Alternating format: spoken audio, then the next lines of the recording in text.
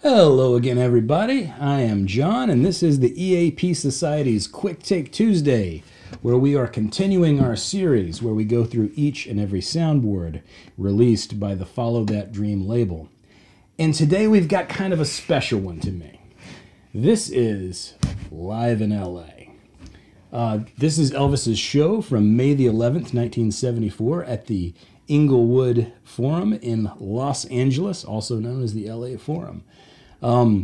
In addition to giving us the show on soundboard, FTD provided us with a lovely, lovely picture book, which we will go through. And let's go ahead and do that now. We'll do a little quick look through. I'm not going to look at every page like Jamie does because this is a Quick Take Tuesday. But let me tell you why this release is special to me. Before I get to that, this starts with some pictures of Elvis in Los Angeles in the 1950s that are nice, and ones that I was less familiar with than 74 pictures, which are also very good. These are from 56, obviously. Really good shots. When he was making Love Me Tender. Los Angeles was obviously a place that Elvis spent a lot of time in because of his movie career. And then we got 57. Good stuff. Singing at the piano. 1970, also at the LA Forum. That's a show I would love to hear. 70, this is November of 70. There's the big fringe suit that I think is at the Hollywood Casino in Mississippi now. And here's the airports, the arrival for the big day. And we've got pictures from the afternoon show and the evening show. A lot of collectors will also realize we've got a lot of good 8mm footage from both of these shows that exists. Unfortunately, that wasn't released. At the afternoon show, he wore the peacock suit. And in the evening show, he wore the American Eagle suit. Not the Aloha Eagle, but the embroidered American Eagle suit. So now let me get back to telling why this release is special to me. As you guys, I'm sure, are aware, if me and Jamie feel that FTD is not doing something right, we let you know. We sometimes go overboard with talking about things that they don't do right if it really gets on our nerves. Or I won't say that we sometimes do that. We can be guilty of that on occasion. So I want to take some time to shed some light on the other side of the equation. I know a lot of you guys as fans have probably had an opportunity to meet Ernst Jorgensen, who runs FTD and managed Elvis's catalog for BMG for all these years. But if you haven't, he's a very nice guy, and he's a very passionate Elvis fan, and he's really done God's work for the past, 40 years now that he's been working on Elvis's catalog. He's done really good work. And one of the things that must be said about Ernst Jorgensen is that he's very good at accepting feedback from fans and acting on it. Lots of the things that we consider great about Follow That Dream and the time that Ernst spent at Sony BMG, he did because, he heard things from fans and he responded. He's very, very good about that. I don't know how many of you know this, but Sebastian, who oversaw the 2009 remasters, started as a guy who ran a website that was a very passionate Elvis fan website called Master in Session. And he criticized a lot of the releases on the sound quality on the releases of the 50s, 60s, and 70s masters. Well, lots of labels would have probably just kind of been mad about that. But Ernst said, okay, you've got me listening. Show me how to do it the right way. And what that eventually led to was Elvis's catalog being treated digitally like to the gold standard of digital mastering treatment. No other artist that I can think of, no other mainstream artist has had their catalog handled with the kind of care and attention to detail that Sebastian and Vic Anacini did with the Masters in 2009. I still tell everybody, I know it's not a sexy answer, but the best sounding versions of Elvis's albums are the 2009 Masters that you find on the album box sets. You can quibble with the mastering of maybe some of the Sun recordings. Some people prefer Cavan Buds because they're cleaner. Some people prefer other releases because they're more accurate to the Sun records. But I think the 2009 ones kind of reach a happy medium. Really, almost without exception, if I'm reaching for a reference quality version of an Elvis master, I will reach for the 2009 box set. But the reason that I'm bringing all of this up is that Live in LA was a release that I'm sure I'm not the only one, but this is a release that when I was talking to Ernst, I said, hey, you know what would be a good idea?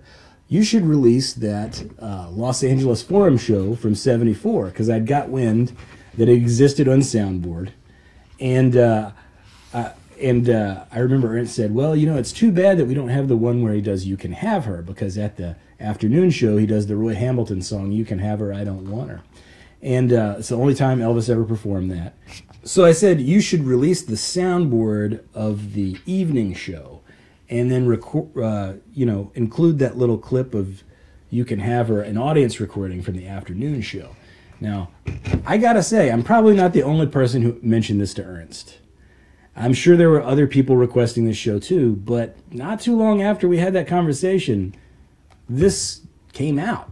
Like, I mean, when I'm saying not too long after, it was several months later, but he did put it out. And it's not the first time that it's happened. There are at least 2 shows that I requested that Ernst put out officially. So if you get a chance to talk to the guy, he listens.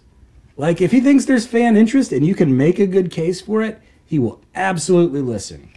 And he's very responsive and does a good job. Now, I had no idea when I was requesting that we would be getting this lovely photo book as part of the deal. That's kind of an extra added bonus. And it's very nice. Anyway, you get the idea with these pictures. And they close with some pictures from '76 and '77 near LA or on the West Coast. And I had a little bit of an ulterior motive in asking for this show to be released. And that ulterior motive is that I happen to be, in addition to being an Elvis fan, a huge Led Zeppelin fan. And this is the night that Elvis met Led Zeppelin. And I knew from the audience recording that he mentions Led Zeppelin in the show. And I was like, that's too cool. I gotta have that on Soundboard. So that's sort of why I was asking for this release. It's also a very good show in its own right. Let's go through the track listing. It's kind of a standard 74, Spring Tour 74 show, but we've got 2001, CC Rider, I Got a Woman, Amen, Love Me, Trying to Get to You, All Shook Up, Teddy Bear, Don't Be Cruel, Love Me Tender, Steamroller Blues, nice one, Hound Dog, Fever, Polk Salad Annie, Why Me Lord, Suspicious Minds, Introductions, I Can't Stop Loving You, Help Me, An American Trilogy, Let Me Be There, Funny How Time Slips Away, Big Boss Man, Can't Help Falling in Love, Closing Vamp, and then it ends with You Can Have Her, I Don't Want Her, the audience recorded version. Now, it's important to note that even though this is packaged as the May 11th, 1974 show, the tape runs out sometime in the middle of Funny How Time Slips Away, so the last few songs are from the San Bernardino, California show on May 10th. It is what it is. It's what they had to do. More of that has actually been released on another FTD that we'll talk about at another time. But of the part of the show that we have, it is complete. You do get the little line about Led Zeppelin. Elvis is in good voice, good spirits. The presentation with this is top-notch. I mean, when they started doing these books, they really found a winning formula, I think. One that they've gone to the well with a lot lately. But hey, who doesn't love a good audio-visual presentation of Elvis, right? I mean, you can have just the standard soundboard, or you can have the soundboard with all these great pictures. I know which one I would choose. I really like this show. I'm biased, but I'm going to give this one a 4 out of 5. Hope you guys enjoyed hearing my little story about that. Hope I wasn't too rambly and it made sense. I'm doing this off the cuff, but let me know what you think about Live in LA. Is it a good show? I think it's a good show. I would love to see something done with the 8mm footage that exists from these shows officially at some point in the future. That would be very nice. But tell us what you think. Like, share, comment, and subscribe. Join us next Tuesday for another Quick Take Tuesday. And join us every Friday for our main episodes where me and Jamie talk about all kinds of Elvis topics. Also, I want to mention that if you subscribe on YouTube, there's a little button down there that says subscribe. It's absolutely free. It doesn't cost you a dime. And it'll make sure that you don't miss any of our top quality Elvis content. So until next time, this is John saying TCB. My society, here with all the friends I wanna see. Don't need no high society to get me where I wanna be. My society, yeah, that's for me. Oh, my society, yeah, that's for me.